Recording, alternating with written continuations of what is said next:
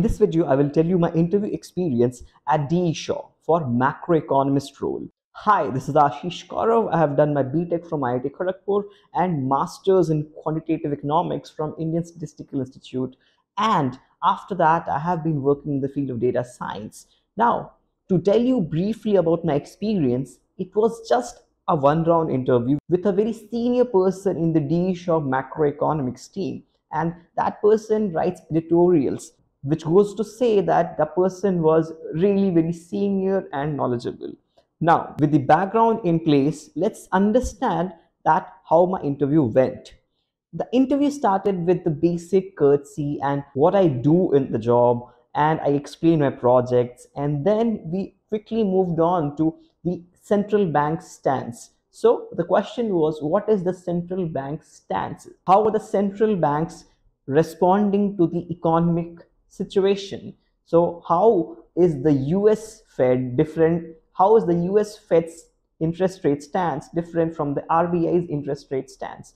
And things like those. And obviously, when you have some kind of a central bank stance question, you will get that bird analogy, dovish or hawkish. And like Raghuram Rajan, even I don't like that dovish and hawkish analogy. I prefer the terms which have more basis on economic fundamentals than animal analogies. So the technical questions were, what is instrumental variable, what is simultaneous equation modeling, what happens when you have error in measurements, which means error in variable models. So these are the questions which were asked in depth, and definitely these are not easy questions for a beginner in econometrics or even data science or even statistics. So these are the questions which you need to prepare thoroughly.